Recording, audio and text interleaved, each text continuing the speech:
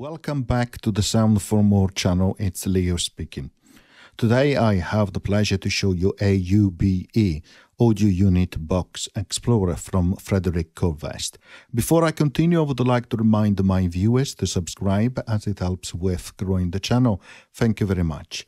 And if you would like to participate to the giveaway, please do check inside the video description if winners have been announced or not. If they have not been announced, then you can participate to the giveaway if you wish.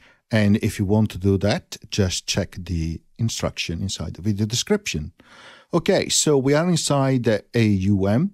AUBE works as a standalone application, but also works with the keyboard as well if you have it enabled. And in order to do that, you actually need to go inside your settings, find AUBE like so, and ensure that that AUBE have access to the keyboard itself.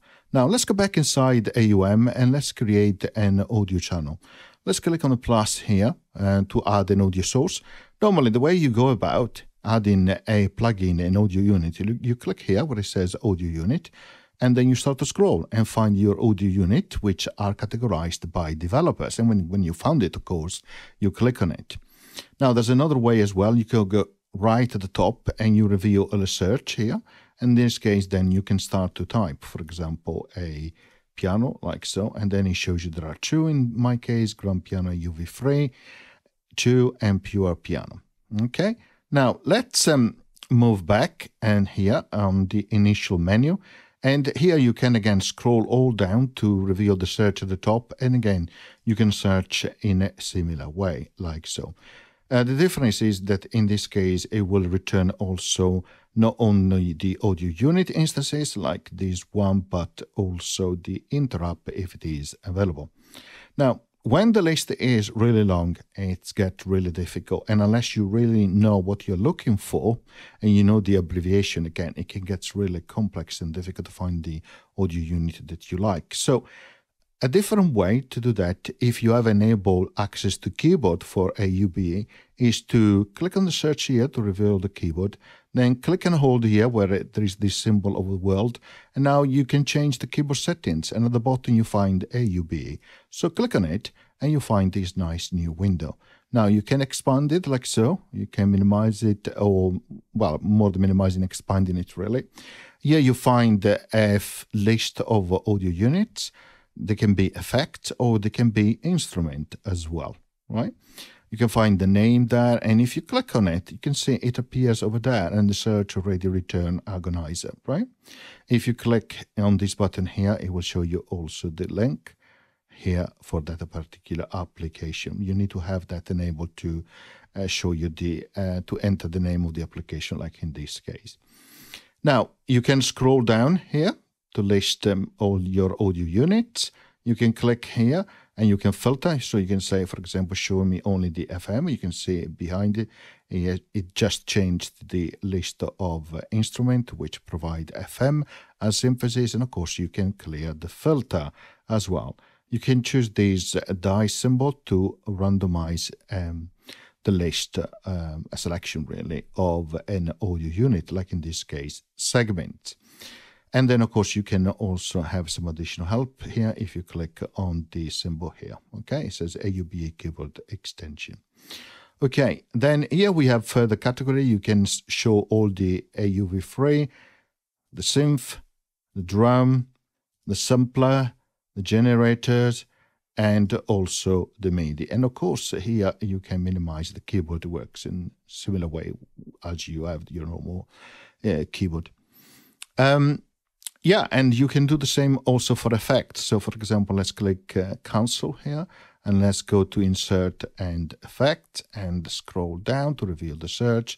Click on search again, click on an effect, and now you can say type dials, and you can say it has found dials there. And then of course you can click on it and you load dials.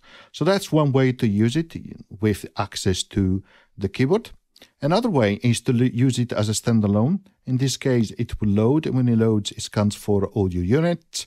And when it's finished, it goes to this screen. Here you can see it says the name of a nickname here, which is SoundForMore in my case. It tells me the AUBE free, which are currently loaded on my iPad. We are on this screen where you have your favorite here on the dashboard. Or you can go also to the list of effects, like so, and then of course you can click on one and tells you more information like the group, the effect category, and feature. So in this case, the group is dynamic, the category is a saturated, wave shape, or a bit crusher, and the effect features as modulation, creative, visualizer, and metering. Now, if you click here on info, it just goes and accesses that particular audio unit, and therefore you are inside the App Store. Here you have a link to share the link to the app and also to share the badge, which you can save, for example, inside your photos. And here you can, of course, make that your favorite.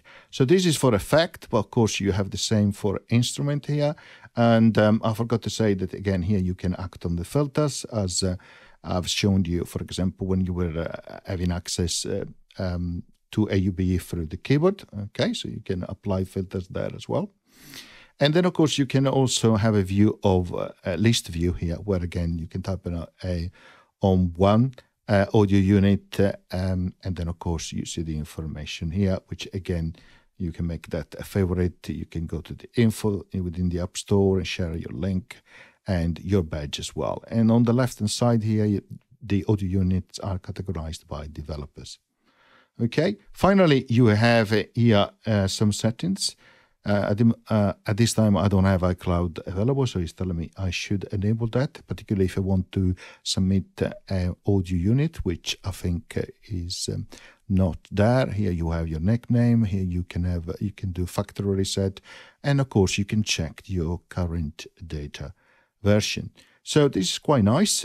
As I mentioned, it helps you to organize things. So, for example, let's see what I have as granular, and then it says sample with 2. Flash spacecraft, really nice. And of course, this in terms of database will get further and further updated by Fred as time goes by. I hope you enjoyed this short introduction and tutorial on how to use AUBE. And as always, see you next time. Bye.